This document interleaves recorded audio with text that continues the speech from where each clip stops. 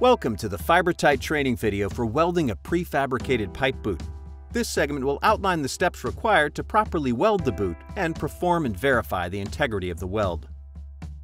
Seaman Corporation mandates safety first in following all safety precautions as required by federal, state, and local standards, as well as those required by your company. First, place the pipe boot over the pipe for sizing. Make sure the pipe is clean and in like-new condition. Cut the pipe boot to ensure a snug fit to the pipe. Install the pipe boot onto the pipe and position for heat welding.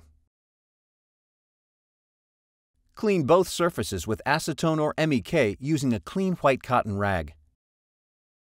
Heat weld the flange of the pipe boot to the field membrane. Probe all heat welded seams. Install FTR 101 sealant between the pipe and the top of the pipe boot. Install worm gear clamp at the top of the pipe boot. Finally, cut off the excess clamp and tool the FTR 101 sealant.